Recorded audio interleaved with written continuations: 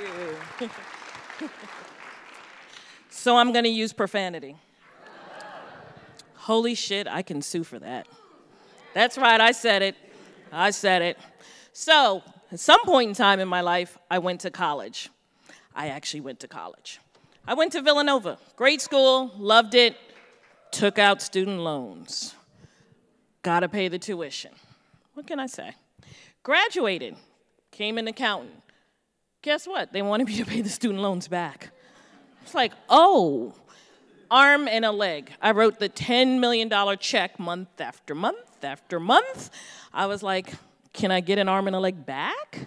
No, keep paying your student loans. I paid them off. I paid them off. Woohoo! Nope, no party. Sorry. I thought they were paid off. They sent me the last statement to say it was paid off. I'm like, great. Then the phone rings. Student loan company, we need to talk to you. Great, let's talk. What's up? You calling to say congratulations? Well, before we talk to you, we need you to verify who you are. Give us the last four of your social. Oh, hell no, I don't know who you are. You called me. I'm not telling you my information. You called me. You won't verify. We can't talk to you. Send me a letter. No letter comes. Guess what they start to do instead? They start calling my house 8 to 10 times a day. And I'm going, I paid off the loans. What could you possibly want? 8 to 10 times a day for over 2 months because I wouldn't verify who I was. I wanted to go the hell down to that office and beat the crap out of somebody. I wanted to go like, come, look. You made me pay an arm and a leg, and now you're calling me 10 times a day, and you won't tell me why? I was on a mission.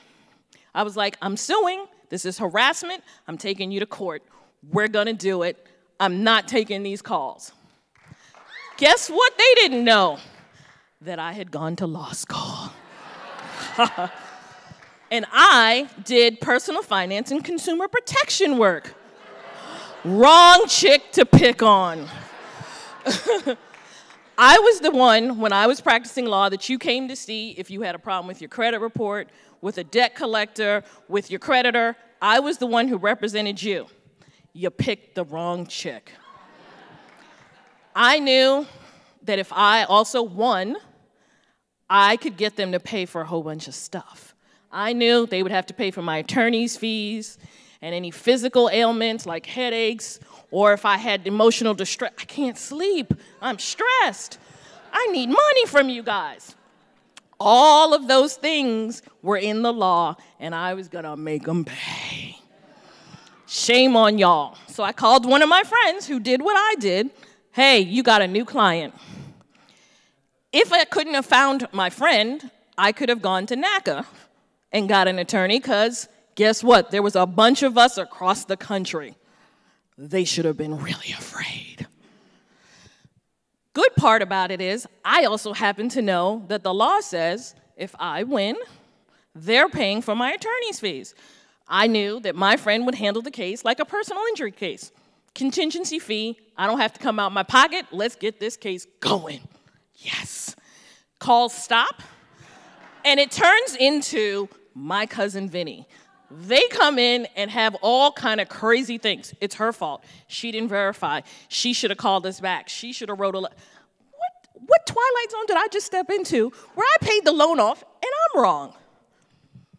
We did a marathon settlement discussion, and at 8 p.m. at night, we settled. Yes.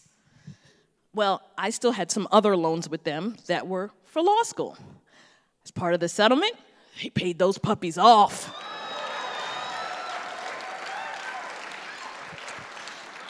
And they paid my attorney's fees, and they paid their attorney's fees. And it was all because of $75.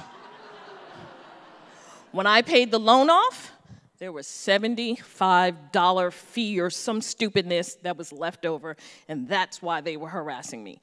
That $75 problem cost them $80,000.